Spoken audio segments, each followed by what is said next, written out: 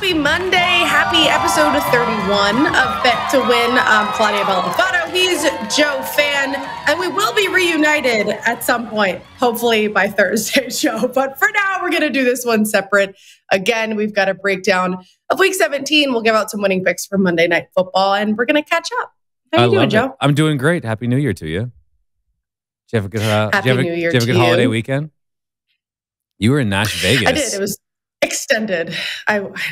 I went to Vegas. It's just, I probably wouldn't have gone after just being tired. I know. Everyone kept saying Nash Vegas. I'm like, I live in Vegas. I don't even really have a reason to be here, but I had booked it and I was like, it's booked. I might as well go. And it was good. It was do you fun. like that? Had you been Too to many Nashville? people. I'm getting old. Had you been before? Yeah, no, I've been a few times. And it is fun. But then my friends went to the game. I left Sunday morning to come back and watch so I could watch the games from here. And my friends ended up going to the game. I'm like, if you told me that, I would have stayed. I feel like wouldn't they like sitting in the rain the whole time?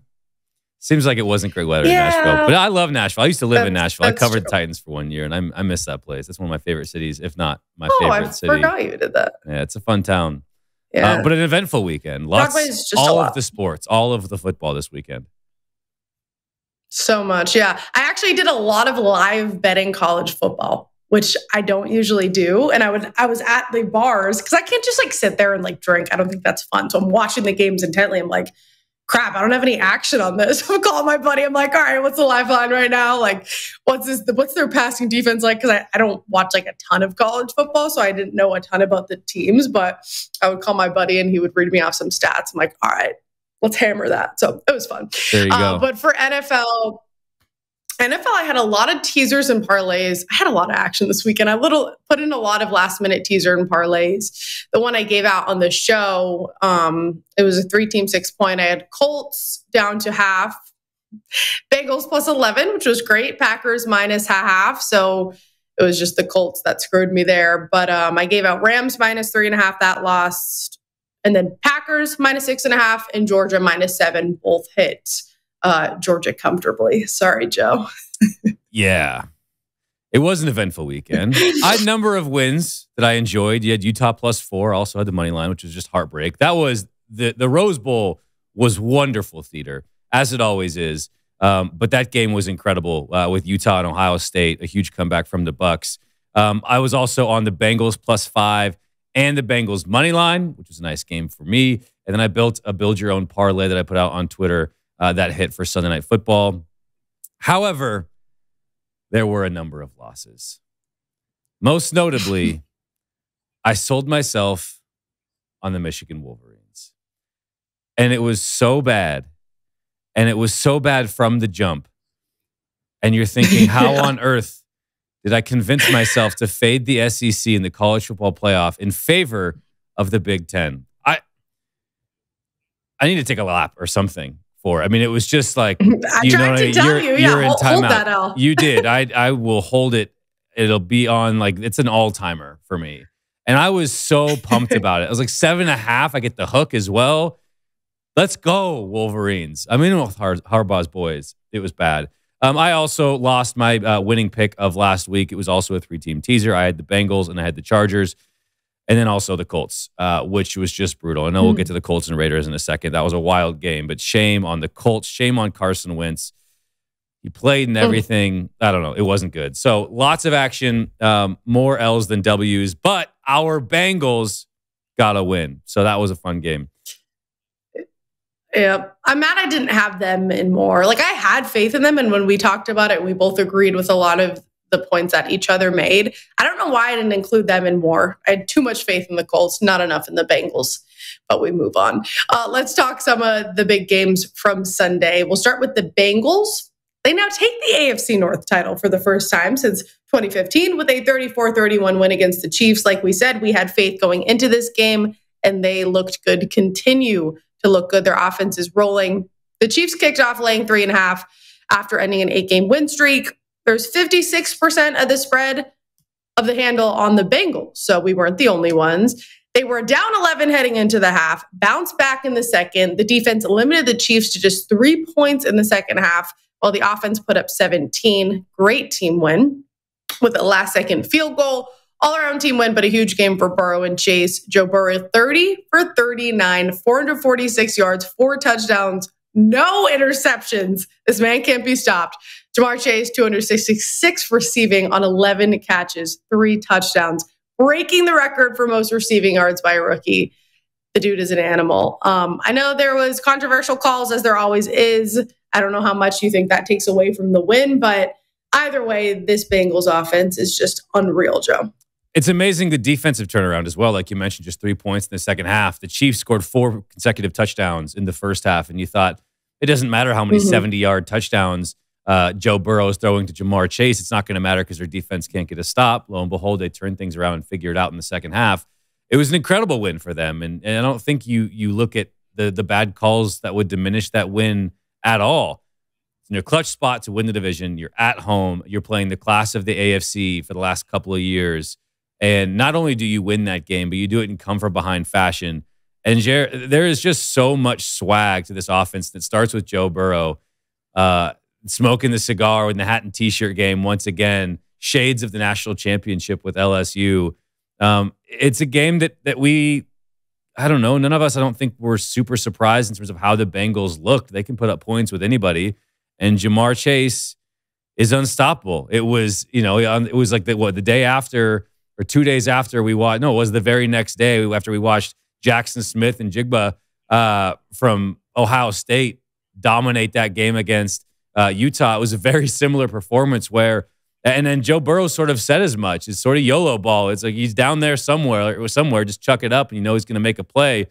He's special in terms of the 50-50 balls, in terms of, again, just giving him a chance in single coverage down the sideline, but also that 72-yard touchdown, that extra gear he has where he catches the ball facing the quarterback, turns upfield, hits the Jets, and then is gone untouched for a touchdown. This is a really fun team. It's a fun bandwagon to be on. I'm going to be on them all during the playoffs. And congrats to them for winning the NFC or the AFC North. I don't have any issues with the Chiefs. I think they're not going anywhere. They will be just fine. But it was fun to see this Bengals team respond to the early adversity they faced, come back and win this game. I'm curious what you thought about the end with Zach Taylor opting to go for it a couple of extra times. Joe Burrow ends up getting hurt. They ultimately do kick the field goal once he does get hurt. But that was wild. And I guess I get the logic is you go up a touchdown when the Chiefs don't have any timeouts and you just bank on them not hitting a Hail Mary, where if you kick the field goal, they can probably get in field goal range in just 1 or 2 plays. So I sort of get it, but man, that was ballsy. It was ballsy, but this has been a situation for, it seems like the majority of teams. I don't know if it's just me, but it seems like this has been the year of, was that the right call? Was it not? And I think it's just a game-to-game basis, and it depends on how much that coach has faith in the offense to get it done or not. I don't know. I mean, it worked out, right? So what are you supposed to do? But I don't know. I'm not an NFL coach. I never know if it's the right choice or not. I agree, though, that I think maybe we're not talking about the Bengals defense enough. And to hold the Chiefs to 112 total yards of offense in the second half, I mean, that's just crazy. And you're right. We can't forget about the Chiefs. We're not going to forget about the Chiefs. We're not going to downplay them. But to know that a team that's not known for their defense is able to hold the Chiefs to that sort of second half is, and doing so without Bengals. forcing turnovers or getting any sacks. I mean, it wasn't necessarily negative plays. It was just winning on the down-to-down basis and getting off the field on third down. Yeah, super impressive. Yeah, gotta love Joey B and the Bengals. Let's talk Raiders. They keep their playoff hopes alive. There's a lot of teams I have on this rundown that I just don't know what to do with anymore. The Raiders are one of them. Keep their playoff hopes alive against the Colts with a walk-off field goal to win. 23-20 was the final score. The Colts kicked off as 8-point favorites. And Colts bettors, like you and I, Joe, we were happy to learn that Carson Wentz was cleared to play, but happiness didn't last long because Wentz in the offense only managed 10 total yards of offense in the first quarter. Didn't get much else going for the rest of the game. Took a lead early in the third, but were unable to take advantage of it. Wentz missed a wide open throw to T.Y. Hilton that would probably have been a touchdown. Nothing makes sense to me anymore. The Raiders just got completely blown out by the Chiefs team we just talked about just 3 weeks ago. We were saying this Colts team is finally looking legit. Parity, I guess, is all you can say. It's just like, what are we supposed to expect at this point from any team. I don't know if I've been on the right side of a Raiders game all season. I've faded them 2 weeks in a row. I've lost both bets. Last week it was the Broncos. This week the Colts. You go back to Thanksgiving where they blew out the Cowboys, but they've had so many games where they just look so inept and terrible. This is a game that comes down to one quarterback made big-time throws and one didn't. Carson Wentz did not play well. And I don't know how much you attribute it to not practicing and being on the COVID list and how much of it you just attribute to him just not playing well. But you look at the long touchdown to T.Y. Hilton. That was super lucky. An underthrown ball that had two defenders in front of it. It gets tipped up and he gets the kind of the candy hop right into his lap for a long touchdown. It goes for 45 yards. The miss on third down, that 3rd and 7 play, was egregious. Wide open, running up the left sideline. Doesn't require much touch. You just have to put it in the ballpark. You can underthrow it, you can overthrow it a little bit, and he sailed it 10 yards over his head. I do want to give Derek Carr some credit because the man has led a number of very impressive touchdown drives, particularly late in games, and scoring drives to win games. And yesterday was no different. You look at that throw he made to Hunter Renfrow at the end of the game. It looked like it was a touchdown. Hunter Renfrow ends up being called down. They kick the field goal all the same and win. That was insane. Avoids pressure, steps up in the pocket, delivers a throw up the right seam over the outstretched arm of the defender into Hunter Renfro's hands. That's a big-time throw in a clutch moment. And Derek Carr has had a number of them this season. A lot of heroics from him, and not just that, but keeping this team together from a leadership standpoint amid all of the controversy that's gone down, where you've got Damon Arnett, who people forget about, got cut because he was threatening violence against somebody on social media. It's such a footnote because of what happened with John Gruden. And, of course, most notably, Henry Ruggs and his incident with the drunk driving, sadly killing a young woman.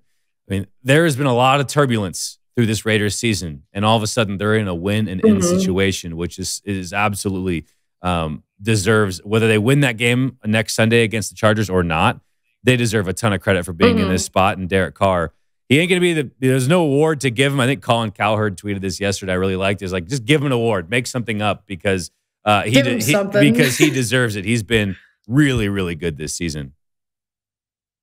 Yeah, he's had to deal with a lot. But I almost feel like, too, I guess you could say like it was halfway through the season at that point, we would talk about the Raiders, and it was like so underrated that they had almost as many passing yards a game as the Bucs did, who had the most, you know what I mean? And it was like, maybe, I don't want to say they flew under the radar because it's not like they were playing great football, but a lot of it had to do with Derek Carr. And you mentioned with the issue of not practicing with Carson Wentz. I think it just goes to show you, if you're not a great quarterback, you're not going to play great when you're not practicing. Because you had Aaron Rodgers, who, what was it, like the past 2 weeks wasn't practicing before this game, and he would come in and you couldn't tell the difference. So I think it just really depends on if you're a great quarterback or not. And no shade to Wentz, but he's not quite Rodgers. For the record, I still think the Raiders are a bad football team. So I still will be happily fading them for however long they're playing football. I will fade them fair until they lose. Their point differential is minus 68, which isn't the end all be all. Obviously, your record is what it says it is. But they're just not that good. And I'm so angry that the Colts ruined my teaser. But I'm over it. Yeah. Yeah, they ruined several of my teasers and parlays, but we'll move on. One game that was very interesting to watch, and we talked about this before the show, the Buccaneers and the Jets. So Brady does it, proves he's the GOAT with a game-winning pass late in the fourth quarter. But man, was there an upset on the horizon. The final score, 28-24, which no one predicted because the Bucs kicked off laying 13. 90% of the against the spread handle was on the Bucs, and I wish we had Matoya in here to talk with us about how this game was for them. But what do you know? The Bucs were the ones ended up trailing by 14 in the third. And Joe, I know you have a few words to say on this, but that was around the time that Antonio Brown had his tantrum, and we'll talk about that. But let's talk about the game a little bit first. Both the offense and defense struggled. They got their first lead of the game with 15 seconds left. A 33-yard touchdown pass from Tommy B to Cyril Grayson. They don't call him the GOAT for nothing. We knew it was possible, but it didn't look like it was going to happen in this game. It did. It should not have been this close. So I'm curious to get your take on the game, and then we'll get into Antonio Brown a little bit. My take is that the Jets played this just absolutely beautifully. You outplay the Bucs the entire game, and then you allow that late game touchdown drive where you give Tom Brady his due, but no competent defense is giving up that drive of 90-plus yards with no timeouts. There's no reason why any quarterback should be able to go 9 plays, 93 yards, a minute 57. You're allowing the touchdown pass at the end. Where it's a great throw. Tom Brady is still so damn good, and it's incredible that we continue to watch him do it on a week-to-week basis. Jets should have won this game, but it's great they didn't. They've already got 4 wins. They don't need any more. They're looking at draft pick. And you can say, hey, we got beat by Tom Brady, but look at we're moving. This is the trajectory is going up. I mean, how else can you justify a 4th and 2 quarterback sneak to try to ice the game instead of kicking a field goal and making it a 7-point game, or just throwing a pass or running literally any other play besides that? Tom Brady's incredible. 410 yards, 3 touchdowns, 1 pick. The Bucs have issues. I mean, they're missing, Leonard Fournette. They're missing, obviously, Chris Godwin's out for the year. There are issues with this team. Now they're without Antonio Brown for the remainder of the season. But I don't know. I don't have a huge take in this game outside of the Antonio Brown stuff, just because what a saga this has been for years now. Yeah, which is interesting because when I learned about why, I thought it was they had benched him, like they didn't want him to play, but it was really because I was listening this morning to Ian Rappaport. So they wanted him to play, but he said he wasn't ready because his ankle he didn't think was 100%. So then essentially they told him to leave because he wasn't playing. That's what Ian Rappaport said. Basically, they said that you can't decide when you're going to play. So he said he wasn't ready. They thought they wanted to play him. He said no. And I'm sure you have all seen this, whoever's listening, because it was all over social media if you weren't watching the game, but tears his shirt off, throws it in the crowd, heads to the locker room. Very dramatic. The biggest thing for me is you had $1 million in bonus money waiting for you. All you needed was 8 catches, 55 more yards, 1 more touchdown. Like, football aside, not to say football aside, but like there was $1 million waiting for you. So I don't know, and not to make light of any mental issue situation, but whatever you got going on, it's like, did that really have to happen? It was very interesting to watch. Sad to see if he does have mental things going on. Sad to see that he did leave that much money behind. Sad to see that the Bucs are in this situation now without one of their best players. But I don't know. It's a strange situation. I don't really get the explanation that they want him to go in the game, but he wouldn't. I mean, he played. He had 3 catches for 26 yards on 5 targets. So I don't know.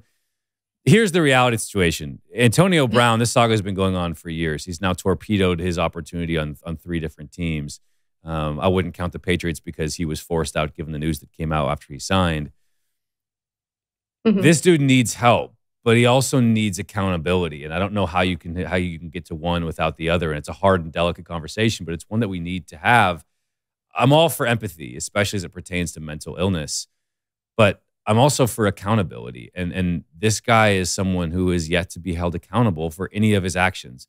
And I'm not just talking about being a teammate. I mean, heck, this guy almost retired over a helmet with the Raiders. And that's not in the top 50 of weird things that this guy's done. I mean, I'll never forget the video of him that he posted on his YouTube celebrating being cut by the Raiders like he had just been told on the Maury show that he wasn't the father. Like it felt like a reality show. Like there's no way this is real life. And then he's on the Bucs, and Bruce Arians says he's got 1 shot. Well, then he fakes a vax card, gets suspended by the league. Bruce Arians gets asked about it and says, well, things have changed. I don't really care what anyone else thinks because I'm trying to win football games for this team. And that's always what it comes down to. It's never been about Antonio Brown deserves another chance. He deserves a 2nd, 3rd, 4th, 5th. I don't even know what chance we're on at this point right now. I'm all for second chances too. But at some point you have to show, again, an accountability and understanding that you have made mistakes, atone for those mistakes, and make a genuine effort to try to better yourself. And none of that has happened with Antonio Brown. Every time he talks about it, he is the victim. He is the martyr. It was just days ago where he was talking to media and said, you guys are all about drama. Excuse me? The media is all about drama? And then Tom Brady comes out. So I'm almost done with it. I get so fed up with the Antonio Brown saga because I dealt with it in Seattle, and Russell Wilson is, pining for the Seahawks to sign this guy. And he goes and talks to the media and says he deserves it. Why does he deserve? He doesn't deserve anything. He'll get one because he's good at football. It's exactly what happened here, and why The stakes changed in terms of getting one shot and that turning into multiple shots with Bruce Arians because he was playing well. And Tom Brady comes out after yesterday's game and says, we all need to empathize with him and wish him the best, and he needs to get better. There's a lot of serious things going on. Sure there is. But why wasn't that happening before? You didn't have to sign him to help to make that happen. Playing in the NFL is a privilege. Being employed is a privilege. There are consequences to actions, and there is a status of you can get to where you're good enough at something to where you don't have to face those consequences. So I'm just sick of it. I should have probably more empathy than I do to Antonio Brown, but I have more empathy to the females that have filed sexual assault claims against him. And I empathize more with teammates and coaches and organizations that he has torpedoed opportunities with. I mean, the list is long with this guy. And at no point has he taken any accountability. And so I have a hard time going toward the empathy bucket here with him. Maybe it'll change. Maybe he'll finally turn around and figure it out. I don't know. But good riddance to that dude. That's all I'm saying. One quick question before we move on to the Cardinals. Do we think that we'll see him on another football team? I don't think so. I don't think it was at this point. I mean, the dude, it was a manic episode. I mean, the dude's taking his clothes off, celebrating in a road stadium. Like, that was truly bizarre, even for him. So, no, I think he's done. Which is crazy. He's a legit Hall of Fame talent. Like, he is a legit Hall of Famer in terms of production and talent. And hopefully, to me, again, I hope he doesn't get there. I don't think he deserves to be there. I think how you carry yourself and conduct yourself is important. And I hope he gets help if he needs. There's probably some CTE happening there. I don't want to, I guess I don't want to assume. I did just assume. There has to be something going on. And if there's not, then my goodness. Just a bad dude. I don't know. Yeah. And I think the Bucs reap what they sowed. It is an interesting. Well, that's the thing, too, is they went into it knowing, and Tom Brady went into it because they're really close. He had AB, I don't know if he offered for him or had AB actually stay at his house. So they knew the situation they were getting themselves into. But like you said, when you have a talent like AB is, it's difficult to know whether he has really changed or if this is going to be a thing. And I think that's the only reason why I do feel empathy, because it has to be a mental illness. I don't know how you can get so many chances and continue to mess them up. But it's a situation that we don't know a ton about, so I guess we can't talk more than just being viewers of the game. So I guess we'll leave it there. And you know what? I say shame on the Bucs. You reap what you sow, but they won a Super Bowl with him. He scored a touchdown in the damn Super Bowl. So you know what? I guess they got the last laugh. Yeah. Yep. And that's what makes the game of football so interesting. But let's move on to Kyler and the Cardinals, another team that they get a much needed win in Dallas. The final score of 25-22. Cowboys kicked off as 6.5-point favorites. There was 85% of the handle over at WynnBET on the Cowboys spread. Not a good showing for Dallas. They had just won 4 straight. They could have held on to the number 2 seed with a win. They didn't. They now dropped down to number 4. The offense couldn't get going. The run game couldn't get going. They only put up 45 rushing. Receivers were dropping passes. They had penalty after penalty, 10 for 88 yards. And then the Cardinals, who had just lost 3 in a row, finally show up. Kyler Murray, who Joe, you and I had talked about, has sort of been hard to trust/predict. He showed up, a threat with his arm and legs, 44 yards in the ground, 263 through the air. I still don't really trust him or this Cardinals team. It's impressive to see that they're doing this even without D-Hop, but I just don't know what to even say about the Cowboys.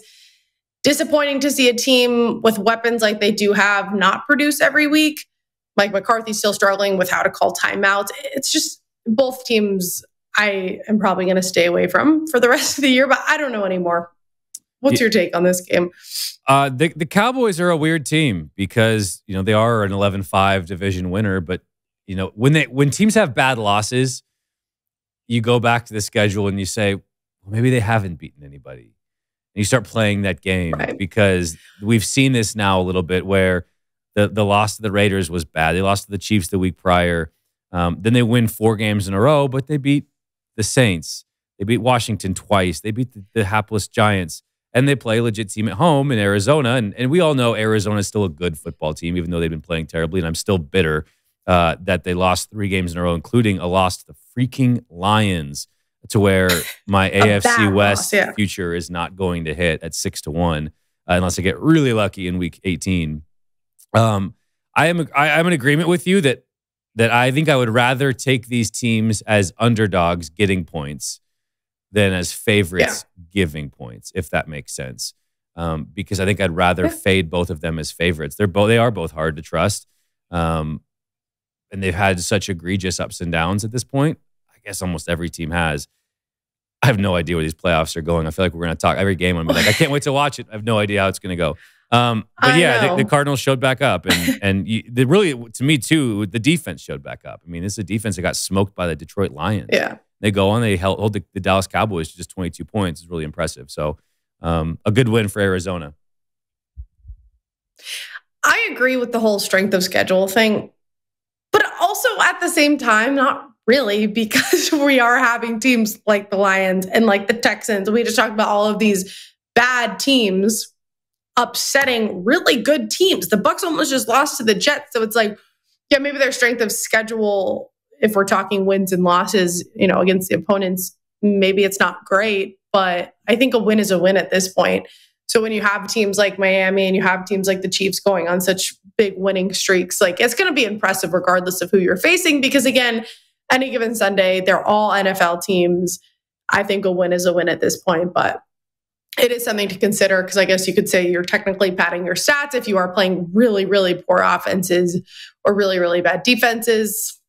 But nonetheless, yeah, I don't have much else to say about those two teams. Rams, Ravens, I guess we can talk a little bit about this game. Disappointing if you were on the Rams spread, I guess you could say, but it kicked off Rams -6.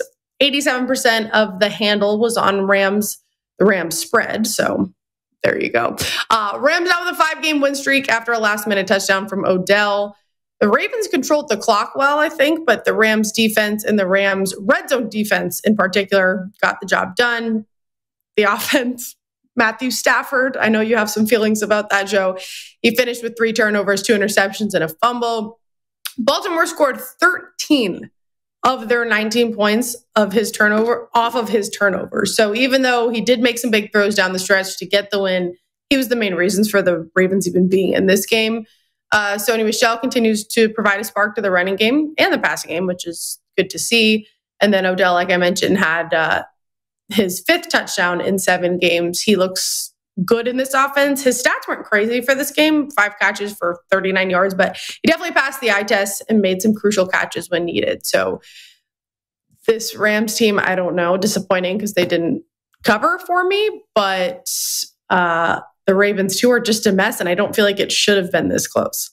It is amazing. The Ravens have some miracle covers over the course of the last 5 weeks during this 5-game losing streak. You look at the Browns game, the Packers game, and then this week against the Rams.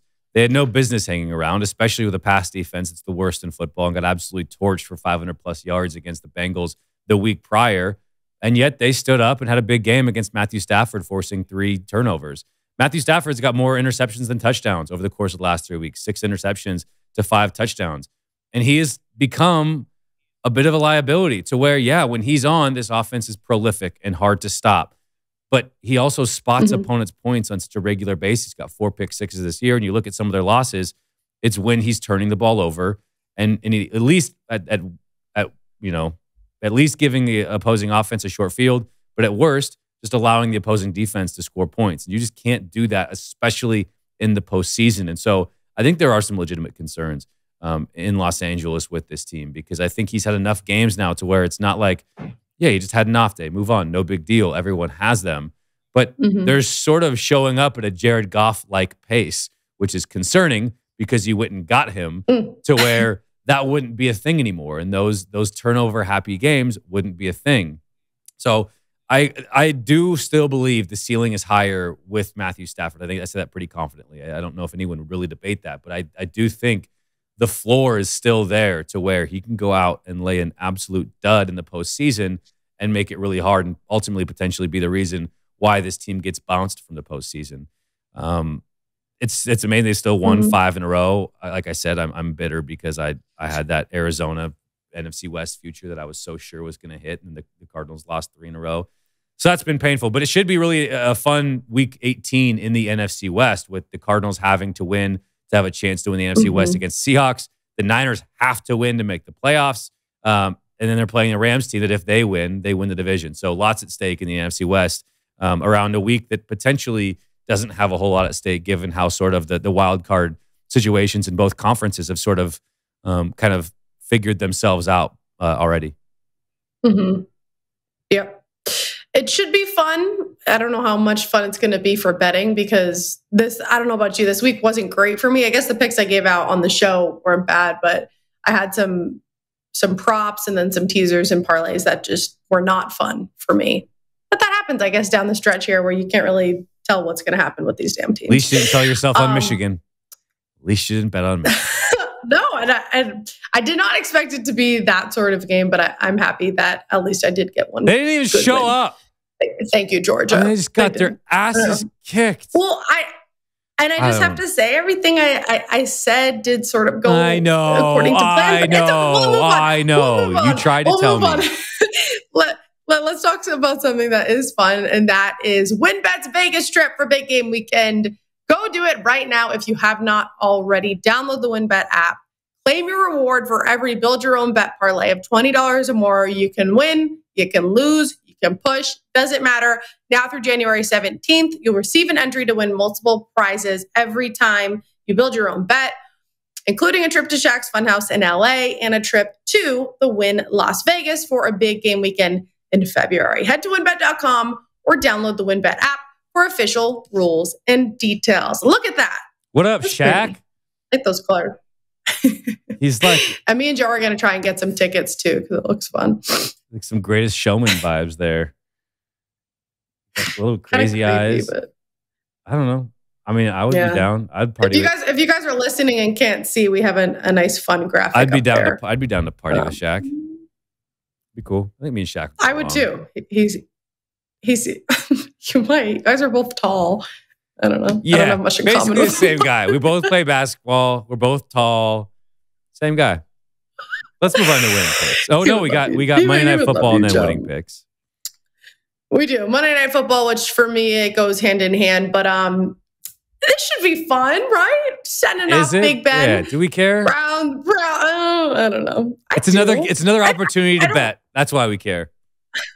It's another opportunity to bet, and I feel bad for Big Ben, so I think it's going to be nice. Why do you feel bad for Big Ben? We'll see. Why do you feel bad for Big Ben? Because every time I watch him, I'm like, because every time I watch him, I'm just like, oh my God, I have zero faith in this guy. And I know that Steelers fans feel the same way, but it's all right. We'll get to Big Ben and my feelings for him later. Steelers are laying 2.5. So this open Browns -3. Yesterday got hammered down to a pick 'em. We wake up now to Steelers -2.5. So there's been a lot of movement, I assume likely because the Browns were officially eliminated from playoffs last night with a Bengals win. So motivation factor is not there. I don't know. Either way, Steelers need a win here and against the Ravens next week. And the Jags need to beat the Colts. They're 15-point dogs right now to get a spot. Highly unlikely, but it is possible. Likely Big Ben's final home game at Heinz Field in Pittsburgh. He is 25-2-1 against the Browns in his career. So he's got the trend going for him. Browns have one of the best run offenses right now. They're number 2 in rushing DVOA. Good matchup with the Steelers, giving it the second most rush yards a game. Steelers currently with a 5% chance of making the playoffs. But Joe, what are their chances of winning this game? I am staying away from either side. I have no idea. These are two bad teams. I mean, the Browns and Steelers first matchup, it was a 15-10 final with the Steelers winning that game. And it was one of the harder games to watch of the season. And at that point, we've seen bad games between bad teams. This was a game between two teams that had playoff aspirations still at that point. And I guess the Steelers are still mathematically in the mix. I anticipate this being another hard game to watch. And I don't know if you're going to rally around the win one for the Gipper sort of vibe and mentality that the Steelers are going for. I do want to circle back to why you feel bad for Big Ben. Because are you a Big Ben fan? Is that your guy?